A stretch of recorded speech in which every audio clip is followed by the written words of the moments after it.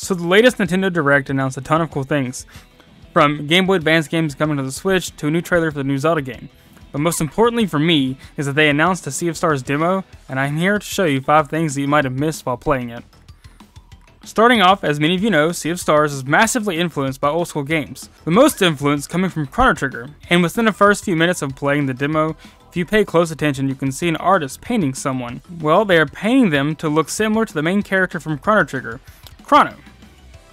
Second, if you went and spoke to every NPC as I did, then you may have found this out on your own, but I'm sure many people might have missed this. If you speak to this old man, he says he saw someone swim under the docks. This seems like nothing like a throwaway line, but if you go to the docks and jump in the water, you can swim under them and find a hidden market with a few hidden items, one of which is called the Artful Gambit, with its description reading, a mystical and dangerous relic for the daring only. I haven't been able to find out any information on what exactly this item does yet, but I'll keep you posted on what I find.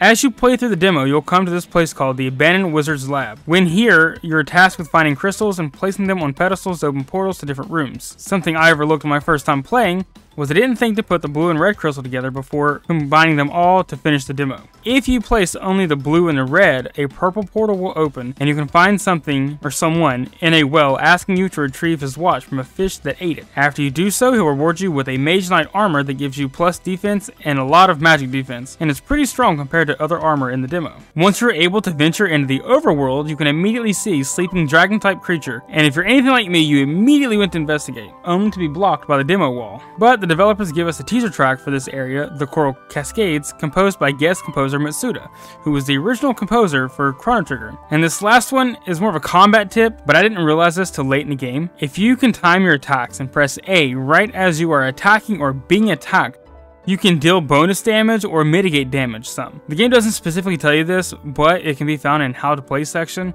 along with some other important tips. These are all the little things that I found playing around on the demo, and I plan to keep messing around and looking for any other breadcrumbs that I can find. If you enjoyed this video, please be sure to hit that like button and subscribe, it helps a ton. And if you like games like this, be sure to check out my Octopath Traveler video discussing the 5 changes made to the sequel. Thanks for watching, and I'll see you guys in the next one. Peace!